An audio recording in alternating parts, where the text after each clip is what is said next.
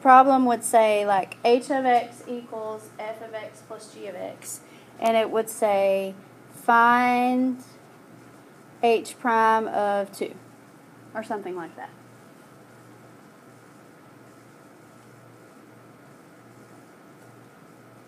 So that means that we want to find the derivative at 2. The first thing you do is to work out what the derivative of h is. And you use formulas that you already know. Okay? If this is f of x plus g of x, I know that the derivative is f prime of x plus g prime of x, right? And so since I want it at 2, I'm just going to plug in 2.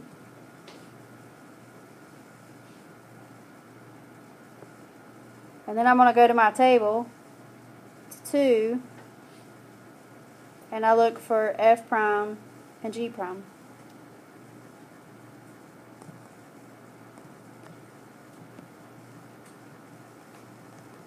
And that's my answer. Make sense? So you just use whatever formula you know to find the derivative, and then you just look at the table and use that information. Now there is a couple kind of weird ones, but let me show you the basic ones first. Okay, let's say it said h of x equals f of x divided by g of x. And this time, maybe it wants us to find h prime of 2.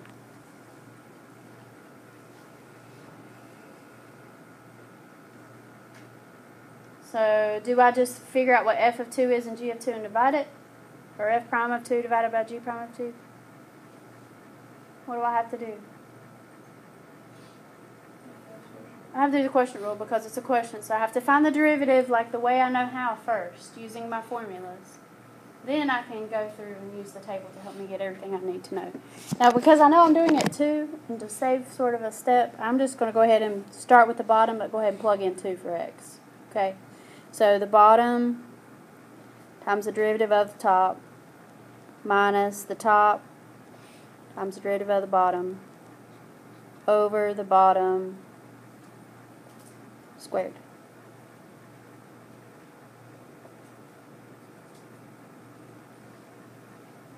Alright, and then I'm just going to figure out all these little things. So g of 2 is 5, f prime of 2 is negative 1, f of 2 is 1, g prime of 2 is 3. I'm using all of those in that column there. Okay? So we have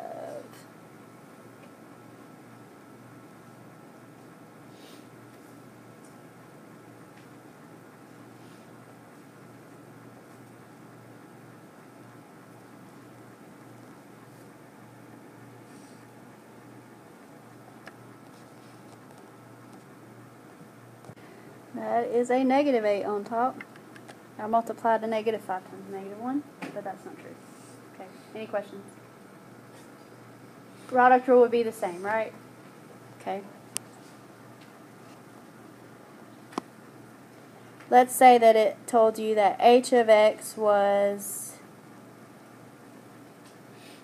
f of g of x, and it wants us to find h prime of 2. What kind of rule are we going to use on this one? Chain rule? Yeah, it's the chain rule. And so, it's been a while since you've looked at it in this form.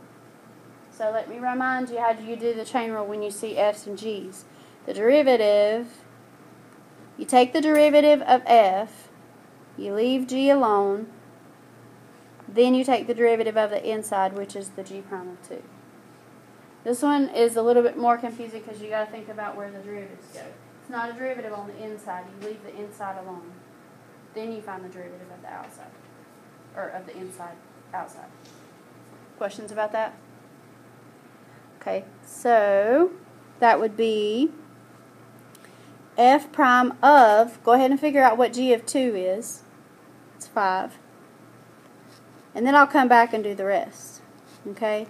So So that g of 2 is inside the f prime parentheses. So I got to find that before I can figure out f prime of it. Okay. So then I do f prime of 5, which is 2, g prime of 2, which is 3, and so I get 6. Any questions about that?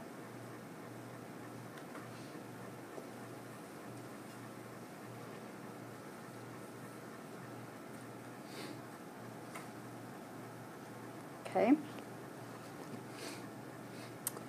Let's do another one.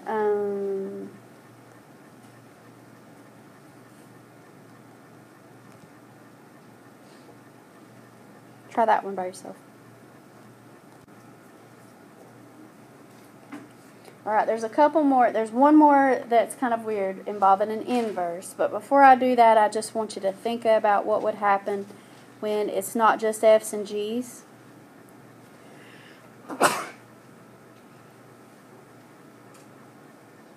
How would I find the derivative of this one?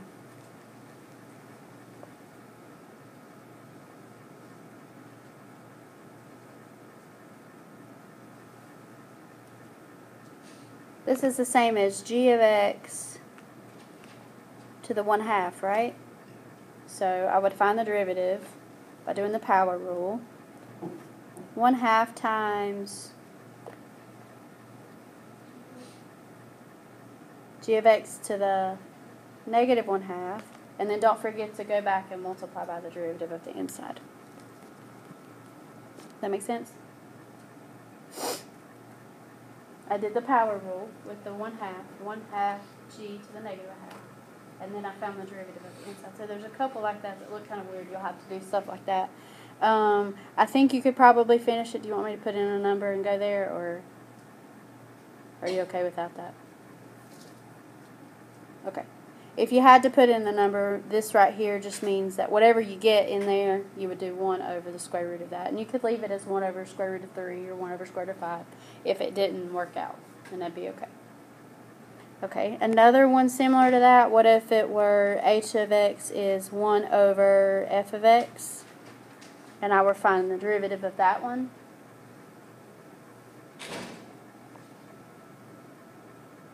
What do you have to do on that one? You could do the quotient rule if you wanted. Or we can rewrite it as f of x to the negative 1 and then find the derivative using the power rule. So what would the derivative be using the power rule?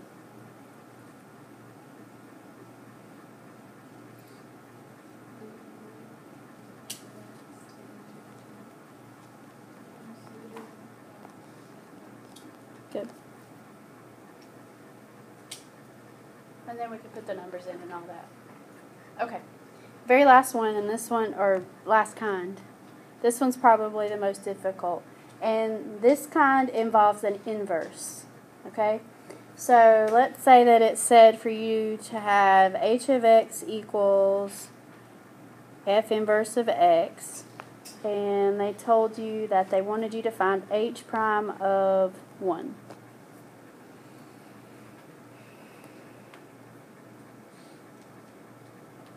Okay, this particular derivative, you cannot just put the negative 1 in front and subtract 2 and multiply the way we just did on the previous problem. Because that negative 1 there does not mean that this is 1 over f of x. That negative 1 stands for an inverse. Okay? Now when we did inverses with derivatives earlier, we did them when we talked about like explaining what the derivative was, where we switched x and y. Okay? The first thing that we know is that whatever is in here, it switches. So even though that says x, it's really y. Okay? I don't know why it's done that way. I don't know why we have to write the notation that way. But always remember, no matter what's inside that parentheses, if there's an inverse, this is really the y value. Okay? Now, besides the fact that that had to switch, when we switched, or when we talked about the explanation, what else had to switch in the explanation?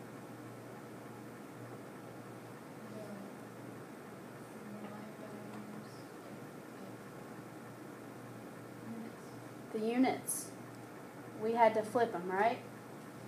Instead of miles per hour, we had to switch it to hours per miles or whatever. We flipped whatever the units were, okay? That means that the derivative here is going to flip, okay? And so whatever the derivative is, at whatever value that we're looking for, we're going to do 1 over that to get the inverse derivative, okay? So here's what you do. You do 1 over f prime of whatever the x value is. That's like the formula. Anytime you have an inverse, it's 1 over f prime of the x.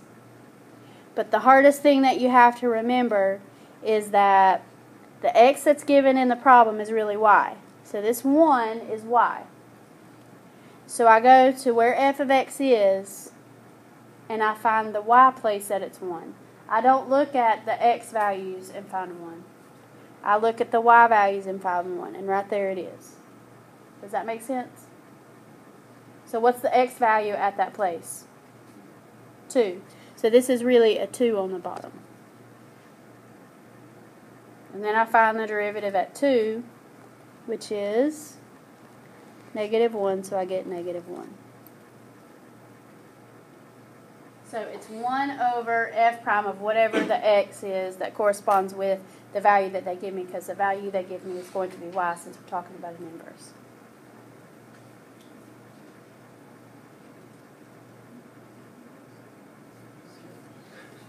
Questions? I'm going to give you a couple more to try.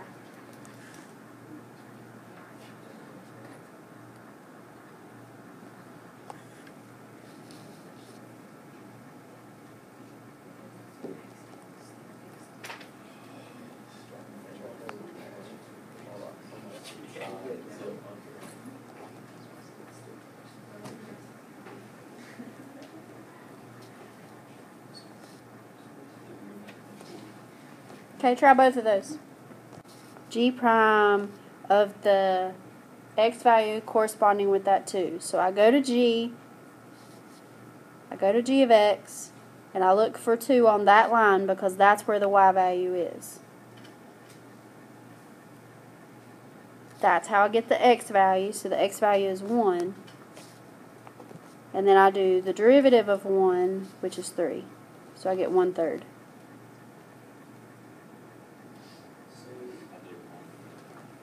Okay, on the next one, it's 1 over f prime of, okay, this time the y value is 0, and I'm going to go to the f's because f is what I'm looking at this problem. I'm looking for 0. My y value is 0, so what's my x value? 5. And then I have 1 over f prime of 5, which is 2.